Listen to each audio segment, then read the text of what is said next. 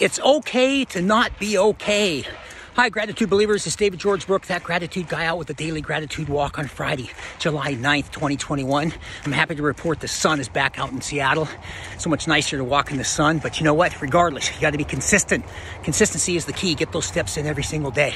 It's okay to not be okay. We're all going to have a bad day. I preach gratitude, and it's so important to focus on what you have. But let's also be realistic. There's going to be days that things don't work quite so well. And on those days, you can think about what you're grateful for, but also the people that are close to you, let them know. Be transparent, be authentic. People will actually like you more. That's what's so ironic about it. People think, oh, if I tell them I'm having a bad day, they're going to think less of me. People like it more when you say, this is how I really feel, or even these couple of words, I don't know, is a great thing versus a know-it-all. Anyway, it's okay to not be okay.